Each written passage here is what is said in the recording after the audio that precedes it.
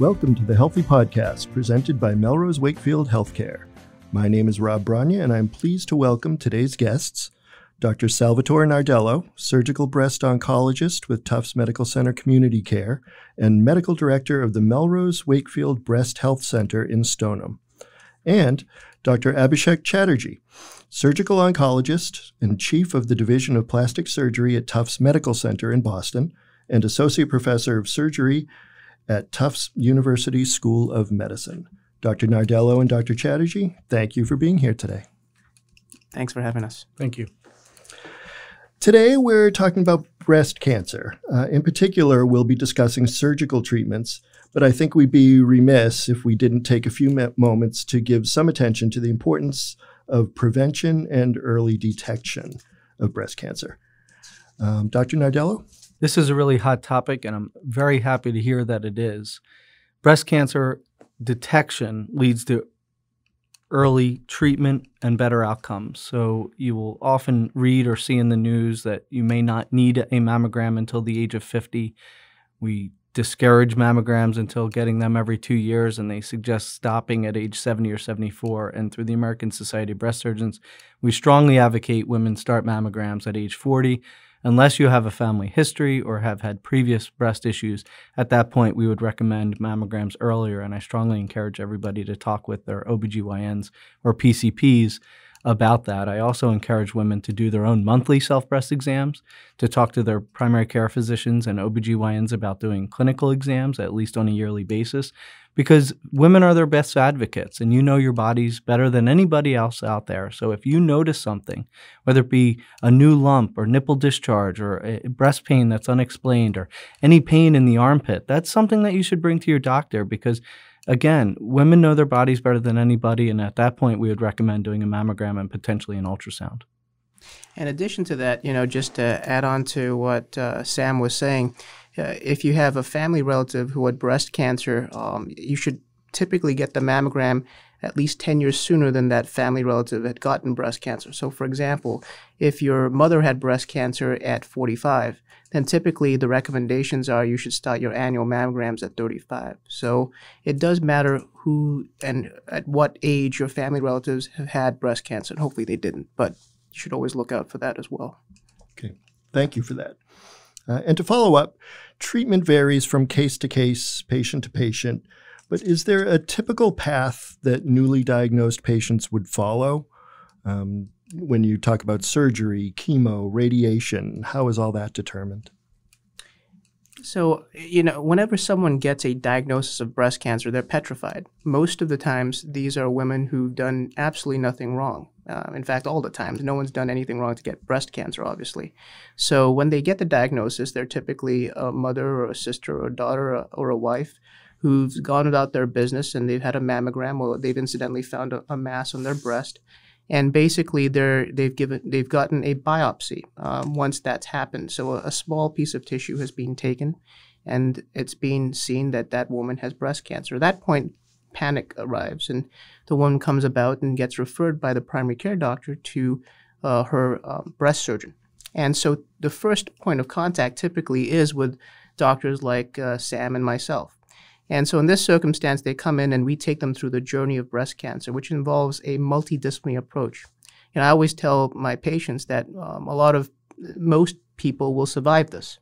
And it's because of the fine care that we get from not only the surgeons, but the medical oncologists, the radiation oncologists, and the team of pathologists and radiologists. So there's a team taking care of this. There's just not one person. But typically the treatment plan, and you can chip in, Sam, is I see the surgeon taking out the cancer physically, hopefully curing the patient at that point. But just for additional therapy, the medical oncologist then takes care of the patient, or the radiation oncologist takes care of the patient. It really depends what type of cancer it is, but typically I have a team approach starting with a surgeon and then everyone else. I have to agree that nowadays, thankfully, breast cancer is often detected at an early stage and prognosis is excellent. And with a combined approach of not only the surgeon, the medical oncologist, the radiation oncologist, and all the other team members, as well as the family, women are doing better and better and better and have options in terms of what surgery they choose. and whether or not radiation would be required and whether or not chemotherapy or sometimes a pill taken for 5 to 10 years would be something that would be helpful. You typically get sent to what we call a breast cancer center. Certainly when our patients get diagnosed with breast cancer, they either basically go to Sam or myself, and we're located at these centers of excellence with regards to breast cancer care. The reason for that is we have a team of people who are ready and specialized in breast cancer treatment. In other words, we've had additional training in breast cancer to really fight that disease. And we have that knowledge because we take care of these types of patients every day. Our team is ready to do that.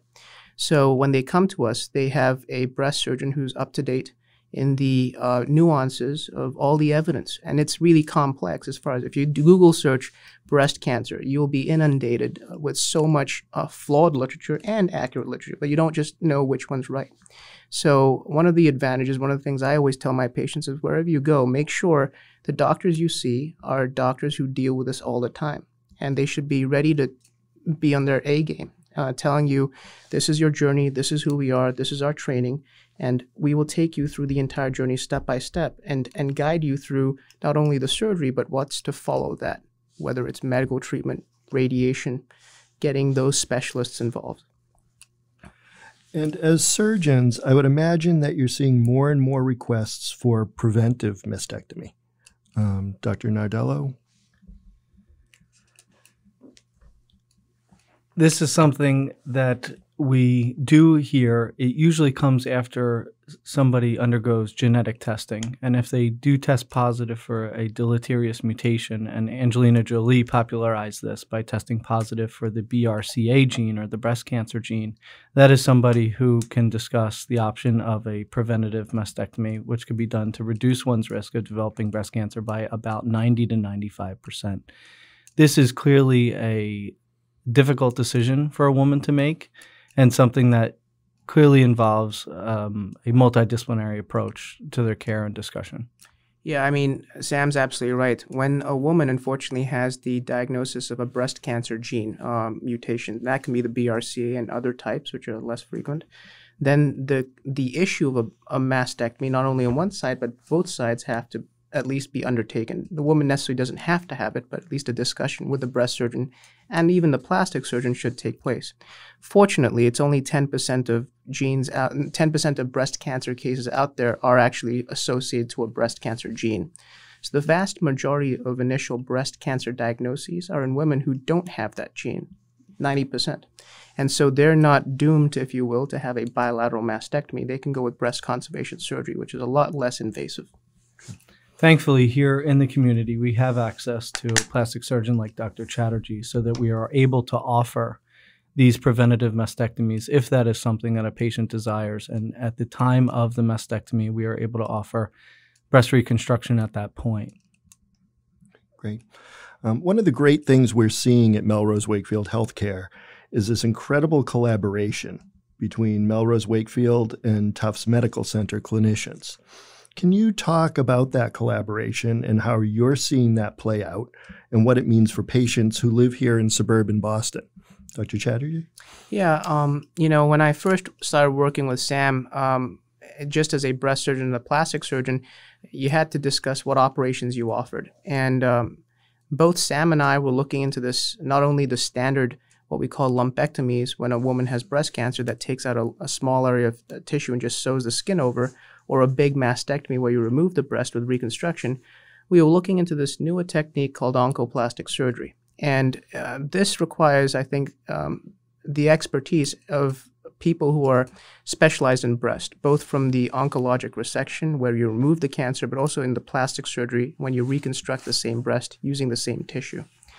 And so what's unique with our practice when we set it out was we basically adhered to what we call the American Society of Breast Surgeons guidelines, which is if a woman is eligible for breast conservation, well, darn it, we're going to do it. We don't have to remove the breast. And we've found typically in the area and in the nation that typically most people, I take that back, a lot of people are going through mastectomies when in fact, with the size of cancer that they have relative to the size of the breast that they have, they could probably go under breast conservation surgery and not have their breast removed.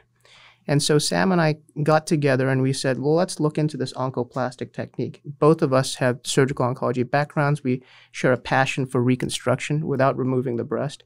And so we started adopting the principle that if a woman came into our practice without being gene positive, we would try to save her breast. And in that process, not only use her own tissue once removing the cancer, using her own tissue from the same breast to reconstruct her, but also do less surgery on her and potentially making her not only cancer-free, but feeling whole with one operation using her own tissue. And this, I think, is the unique practice but that both Sam and I have adopted practice patterns-wise, which is slightly different to everyone else around.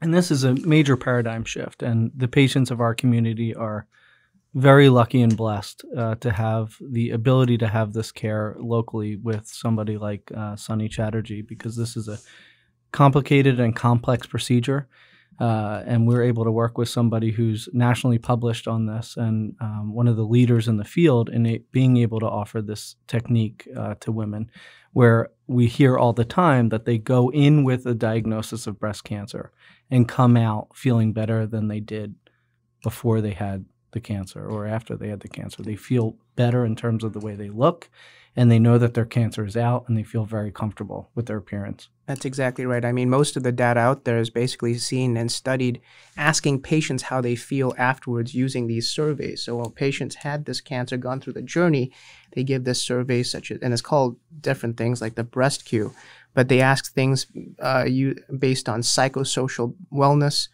post-operative sexual well-being, how women see themselves in the mirror, and how they feel whole. I mean, it's remarkable to me that decades ago we did these very, very aggressive and scarring operations like the Halstedian mastectomies, where we used to also remove the muscle. Thankfully, we don't have to do that anymore. But nowadays, this type of oncoplastic operation is really one of the few cancer operations where a lot of times the woman will go in and based on this type of breast she has, have the cancer resection, and potentially see herself from a breast form standpoint as looking better and feeling better than she did before having the cancer taken out. That's a remarkable operation if you think of it from a cancer standpoint.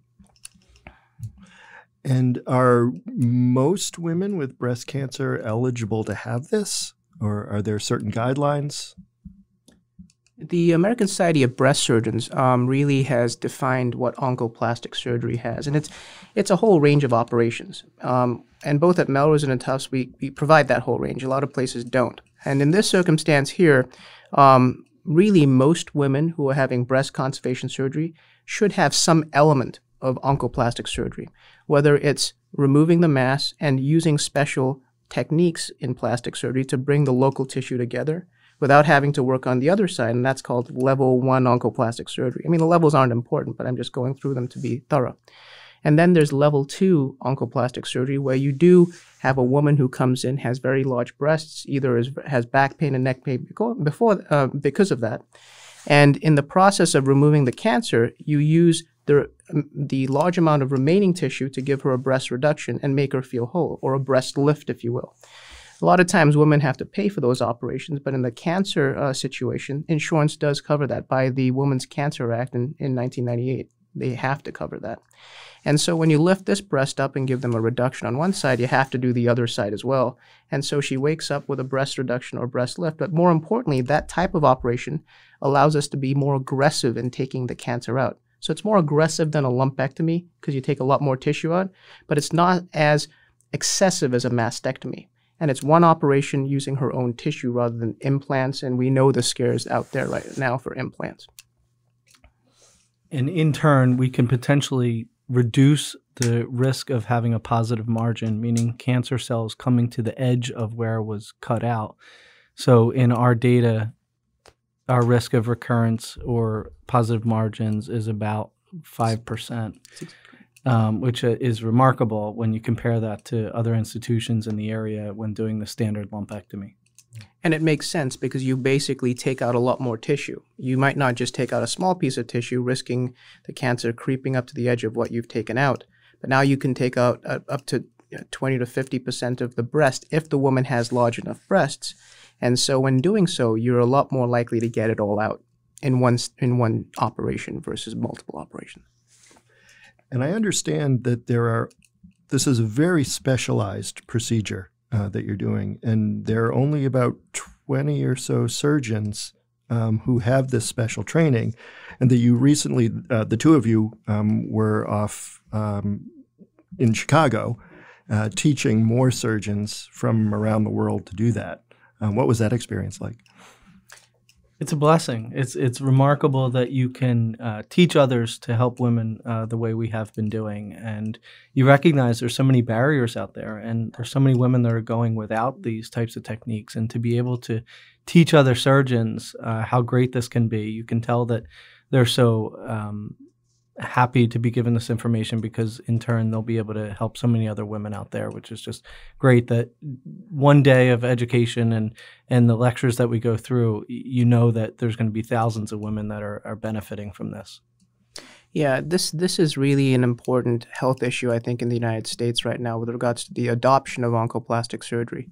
I think our societies, through the American Society of Breast Surgeons, the American Society of Plastic Surgeons, and also the American College of Surgeons, they're trying to educate doctors, breast surgeons, general surgeons, and plastic surgeons using courses and training models to basically adopt this technique. You see, the Europeans have adopted this for decades. And so what we're doing, what Sam and I are doing here in New England, while unfortunately relatively rare, is common in Europe. And with that, all the data of oncologic safety, cancer safety, long-term reconstruction, how women perceive themselves, has all been established. And oncoplastics is an acceptable, safe, and really desirable option when being treated for breast cancer. And our societies now, unfortunately, decades after, have acknowledged that. So they send people like Sam and myself to go and teach courses to people in Chicago who actually not only come from other parts of the United States, but also come from the Middle East. They come from Asia. They come from South America, where those doctors also want to know these techniques for breast conservation. I think it's absolutely essential for us not to try to not teach, and rather than being competitive, understand it's our obligation, it's our mission to not only offer it to folks in Melrose or in Boston, but also offer it to folks everywhere in the country and try to spread the knowledge as much as we can. And before we close, I think anyone who has met either of you very quickly understands just how personalized the care is that you provide. Can you each touch upon that for a moment? Dr. Chatterjee? Yeah, being a plastic surgeon and an oncologist, I get the best of both worlds. You have patients who come in who are absolutely frightened. Their families are frightened. They think they're going to die. And you hold their hand and you reassure the family members that they're not. Most patients have early stage breast cancer. And not only are they not going to die, they always worry that they're going to be permanently scarred, because they Google breast cancer and they get this large amount of photos and horrific outcomes, because not only do you see the good things, but you see the complications in pictures. So your job is to counsel them, calm them down, tell them that everything will be all right, and to have them trust you, all in the first 1 hour visit. But what I find fascinating is this journey that you have with the patients and their families. You become their family. So you guide them, you take care of them, they're entrusting to you with their lives. And potentially, and most often, you cure them of this horrible disease. And not only that, but you follow them for years after, if not all their life. So the favorite part, we're surgeons, we like the operating room, but I think breast cancer surgeons are unique because not only do they like the operating room, but they truly value the before surgery and also the after surgery interactions that they have with patients. You get a hug from the family members, a thank you. 2 weeks after, telling them that they're free of cancer, when they look at their breasts and see that the oncoplastic operation has not scarred them, and potentially they'll have a completely different view of how good they look now. And they're surprised about that, which is a shame from past surgeries, but we've managed to get there right now.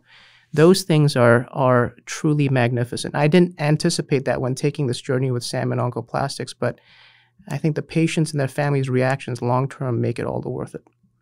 And Dr. Nardello? So it's so important that we treat people the way they want to be treated. My wife would tell me this, that this is the most important aspect of care, is asking them what they want. And thankfully, with our partnership with Tufts Medical Center and Dr. Chatterjee, we can offer options. And the option is not just a standard lumpectomy with a indent in the breast or a mastectomy, but we can offer more advanced techniques such as oncoplastic surgery and really talk with the patient as well as the family and say, what is important to you? Is it getting back to work early, or is it your aesthetics, or is it your large breast size and you want to be smaller because you've always had back pain, or do you really not want breast reconstruction, or if you do have a mastectomy, is it an implant, or would you like your own tissue? So all these things are just so important in terms of taking care of a patient, and things that we ask them and make sure that we treat everybody differently, that not every patient is treated the same. And I think that's what shines about the program that we've created, is that we truly care about what women are going through, and we want to make sure that you feel supported and that you have the decision, and that we support your decision. We'll do the best to help you. And not only that, getting through it as it comes in different forms. There's one thing being cured of the cancer. There's another thing seeing yourself as whole after surgery. But doing this operation in one stage, using their own tissue, gets them back into their everyday lives much faster than doing a huge mastectomy and putting foreign objects in or doing big flaps. So, I've seen patients, we've both shared patients, Sam, where these patients come in and say, listen, I'm a musician. I need to get back to my livelihood. I need to get back to being a mom. And I have obligations, and this cancer is going to destroy those. We do our best to get her and the family back to normalcy. And I think that's what's the beauty of the way we treat our patients. Great.